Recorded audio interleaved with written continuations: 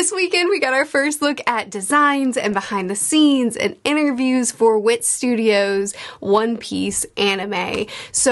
So far, it's looking really, really strong. We got a lot of material, as well as the behind-the-scenes interviews that we got that really showed how much passion and care is going into this product. Obviously, this also means that whenever WIT Studios starts actually publishing each episode, we're going to have 2 One Piece animes running in tandem, which is crazy to think about.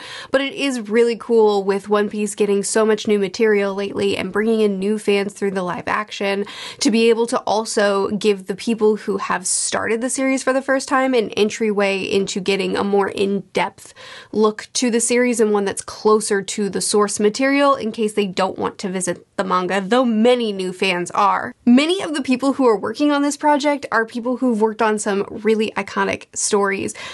Some that I'm familiar with and that I've watched are Spy Family and Attack on Titan. I was so happy with those 2 adaptations. I mean, I'm still watching Attack on Titan. I've only finished season 1, but I was so happy with what I've seen of both of those adaptations because they were so loyal to the source material. And especially with Attack on Titan, it was very, very loyal, and the places where it did diverge, it was either to pull certain scenes forward, which then added more emotional gravity because we had more attachment earlier on to certain characters, or it was to elaborate or reinforce certain themes, or even just let certain tragedies really breathe a little bit longer. If you don't know what I'm talking about, we'll discuss it soon. But a lot of those people that worked on those other products that I really felt did a good job of understanding the source material and adapting it well are working now on this project too. And I pulled some quotes from the behind the scenes interview. The interview will be linked in the description if you haven't watched it already. You definitely should. But I pulled some quotes.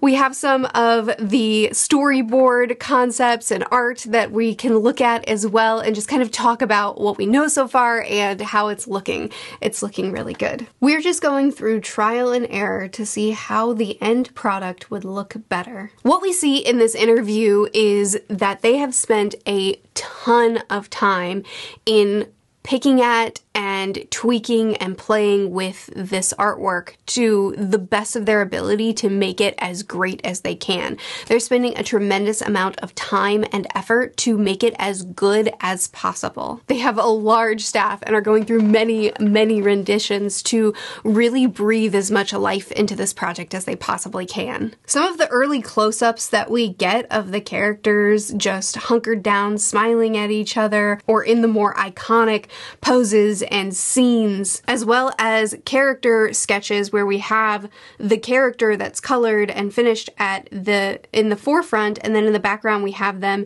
in their many different angles and faces and emotions, and you can tell that they've really put a lot of care into making sure that they understand the emotions and expressions that these characters are going to experience throughout the series, and wanted to show us that they've taken the care to look at that as well. Honestly, I think each of these character designs look extremely loyal to the characters. You can see that they have a lot of the more over-the-top expressions that are going to be necessary when we do things like backstories. Especially in Sanji, I feel like his emotional range is absolutely everywhere, which it should be. And even in the character designs that you might expect to change a little bit, like Usopp and Nami, it looks like they're trying to be extremely loyal to Oda's designs. Like with Usopp, I thought his skin tone seemed far too light, but then I started looking through the color spreads, and it does look like they're choosing to be closer to Oda designed him over Toei's designs. Same with Nami. Instead of choosing to give her a ribcage and internal organs, they decided to go with Oda's design. I really like this design right here with the jagged teeth and the angry eyes. Oh goodness, Nami, you are wild. And then more detailed designs that we also got,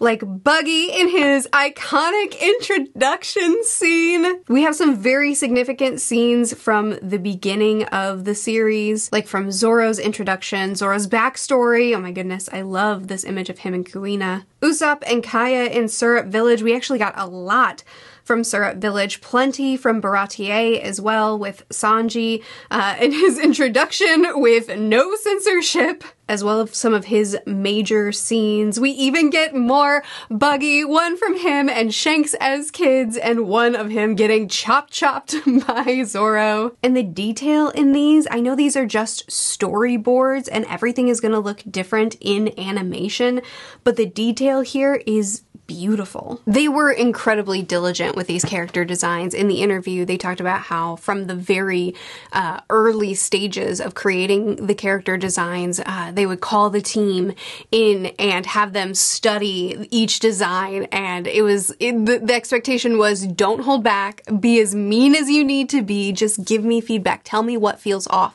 tell me where I need to hone things and work on things. And they went through many iterations and spent a lot of time on this to make sure that they could get these designs as close to Oda's vision as possible. As they talked through that interview, it seemed like they had a really good balance of really closely studying Oda's art style and wanting to honor that, but also wanting to use that as their creative launch board so that they could also bring it to life with their unique style kind of tangled in there too. Just the same, they put so much care into the setting. Another quote from the interview, "One Piece is an adventure, more of a road adventure. When I go to this town, I try drawing things that are hard to draw on comic frames carefully. An example would be how these people in this town, among others, how these characters have feelings, how they themselves are living. Oda-sensei has a really thought out plan, so our task is to unfold it and make it in a drawing." And then later said, "I'm working with care." Like I said, they really studied Oda's art down to the finest details and tried to figure out how to replicate that with their style. Every department that they showed, down to background designs, seemed so passionate about the work and wanted to put everything into details that by many will go overlooked, but are important to them to bring to life and to give the proper honor that the series deserves. They made a point to build individual, very minute details down to the food and the different types of cups Kaya would have, to the furniture and the little details that will go unnoticed. They drew out entire rooms and all the details inside those rooms, even things that are hidden inside cupboards or behind doors. Even built out rooms that are not really seen but are essential for the characters, and the tiny little details that go with that as well. We get glimpses of things like inside of Laboon, very detailed and thought out artwork for swords. Even things were thought out like how much of a village would be made up of farmers, fishermen, dairy farmers, characters that are going to be in the background of scenes, and details that are going to be so small, but every piece is drawn from cover stories or from realistic elements that make sense. They even went so far as to create a 3D recreation of Fuchsia Village so that they could reference it as they're building out the city in their drawings. The town looks so full and alive with so much attention to detail. You can tell they're really going to take their time to build out a culture unique to each island as the series displays it. In the interview, they talked about how they hired a lot of young staff, people who have grown up with this series, loving this series, and it has so much nostalgia for them, and now they're working on it, and how each day they have so much passion and excitement to be working on this project. They also talked about how they're putting a special emphasis on things that the story does incredibly, things like themes, backstories, and humor. Another quote, "I feel like the goal of expanding the root of One Piece is the same for both studios. I feel like we're Nakama." I love this quote because I love the respect that they're showing for the studio that's already been adapting the series for many years. A lot of people talk about how WIT Studios can improve the One Piece anime by doing things differently than what Toei has done, which is fine. But I just really appreciate that in this interview, they're placing a large amount of respect on the artists that have come before them, rather than thinking that they're going to replace them or outdo them.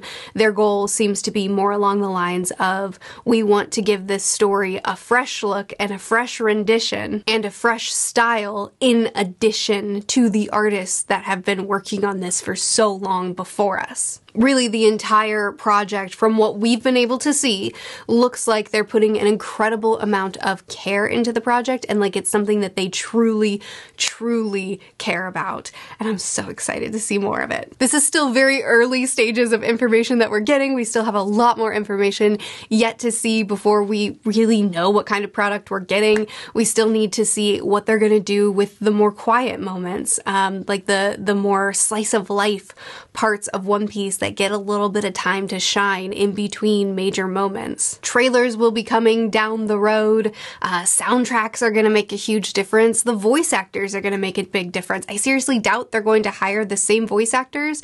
One, because the ones that have been working with Toei have been doing it for so long.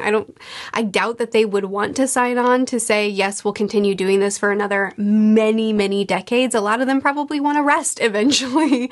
And plus, working on 2 major One Piece projects at once would probably be a lot. So while getting new voice actors will make a lot of longtime fans very sad, I think it's probably necessary for this project. So we'll need to see what the new voice actors sound like. See what kind of details they are going to expand on and change. They made a point to say that they're not touching scenes like the Nami hat pass off, but what scenes are they going to touch? What scenes are they going to expand on or shift a little bit? Personally, I would love to see them as their filler material, quote unquote filler material, to see them adapt the cover stories that are canon, that are plot relevant. It would be great to see Buggy's adventures after he's defeated in Orange Town actually brought to life as an in-between arc little side story. There's a lot more details that will go into this to make it great, but for what we've gotten today, I'm very excited. What do you think so far? Does this project look cool to you? Are you gonna watch it when it comes out? I definitely am, but I think that's quite clear. I would love to hear more from you of what you think about it. I'll see you again soon. Bye.